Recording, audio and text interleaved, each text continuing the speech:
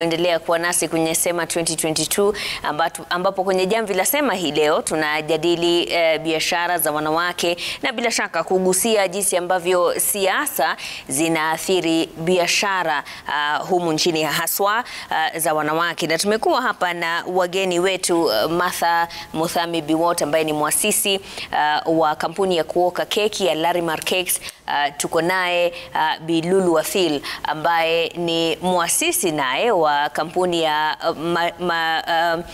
ushauri wa mawasiliano ya Prosper Me. This is prosperity. Pia tuko naye Vivian Maina ambaye naye ni muasisi wa kampuni ya Anika Cloud Kitchen ambapo wanapika kisha wanafikisha vyakula kwa wateja wao kupitia mtandao.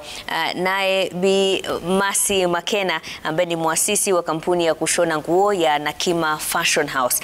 Na tukiwa tunamalizia labda kila mmoja niweze kusikia kutoka kwenu kuhusiana na ni nini ambacho mngependa kuona katika hatamu itakayokuja baada ya Agosti 9 wale viongozi wataingia. Ni nini ambacho mngependa kuona wanafanya ili biashara haswa za wanawake ziweze kuimarika? Nikianza na wewe Martha. Asante Masharima. Vile naweza sema ni kwamba politicians wamekuwa wanakuja wanatupatia promises na mara nyingi hizo promises zinaisha na wakati elections ikiisha.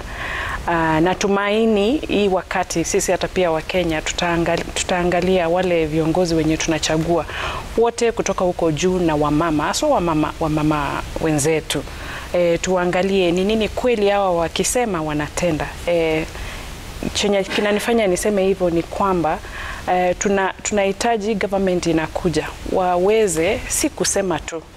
I wish sisi wa mama and especially wafanye biashara tunaweza kusanyika tu watuambie ni mikakati gani wameweka, ama pia nyinyi muambie mikakati ambayo mnataka serikali iweke. Exactly, yes. Tuambie ni watuambie ni mikakati gani yenye wameweka kuhusu zile kuna kama hizo some programs wameleta nzuri sana, lakini tumesikia hapa dada yetu akisema amejaribu mara nyingi lakini hajaweza pata. Tunataka kujua ni kina nani hao huwa wanapewa, qualifications ni gani, na zikuwe wazi za kwa kila mtu, kila mwanamke, ndio tujue nikienda nitapitia hizi, nimequalify, nitapata, na tuhakikishwe tutapata.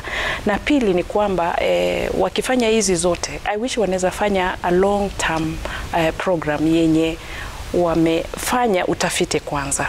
Wajua ubaya ni ile wanakuja haraka wakati wa elections, tutafanya ni mdomo. I wish government yenye inakuja wanaweza keti chini wakuje na mikakati bila haraka ya politicians, wakiangalia siku zijazo, sio hii muda, waweke chini jinsi watakavyo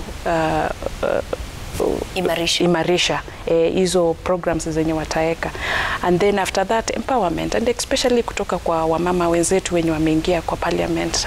Wamekuwa tunajua haijakuwa muda since waingie, lakini saa hizi wamesoma ya kutosha.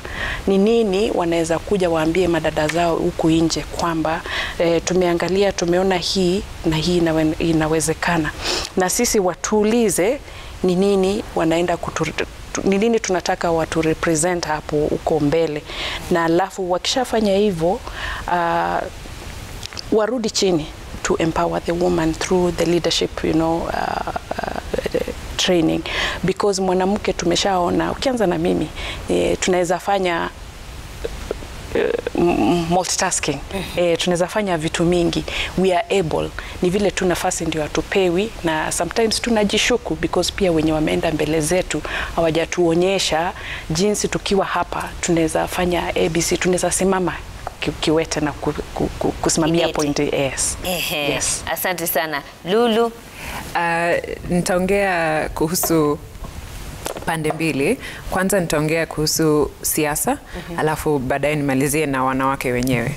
Sasa kwenye siasa, wanasiasa wanafaa ile serikali itaingia waangalie kupunguza ada na ushuru zile ambazo tunatakana kulipa.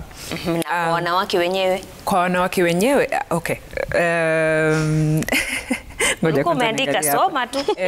Wafanyabiashara wadogo waangaliwe vile tulisema awali, alafu sasa kwa wanawake wenyewe tuangalie ile track record ya mwanasiasa. Akija kwako akisema tutafanya hivi, tutafanya vile, angalia kule nyuma alisema vipi na alifanya nini akiwa bungeni. Je, aliangalia maslahi yetu? Je, alitimiza zile ahadi alizotupa? Halafu ya pili, sisi kama wanawake tukusanye kwa vikundi vyetu, kwenye chama, kwenye vile nilisema, kanisani, kila mahali. Ita akina dada wako, kaeni chini, muongee, mseme haya, hivi ndio tunataka. Uende kwenye ofisi ama zinaitwa nini, muweze kupanga agenda zenu. Yeah, tupange agenda kikamilifu. Tuende kwa hao watu wenye wanataka kura zetu, tuambie hivi ndio tunataka. Je, utafanya vipi? Asante sana. Nawe Vivian? Well, bila kusisitiza, rather na kusisitiza vile marafiki wangu wamesema, yangu nitaongelea ili usirudie labda unaweza kutueleza wakati huu ambapo hapo jana tulikuwa tunaadhimisha siku ya wanawake duniani, kuna wengi walikuwa nasema break the bias. Kuna zile dhana ambazo watu wakunazo kuhusu wanawake na biashara. Hebu tueleze kwa upande wako, ungeona hii break the bias inafanyika kwa njia gani?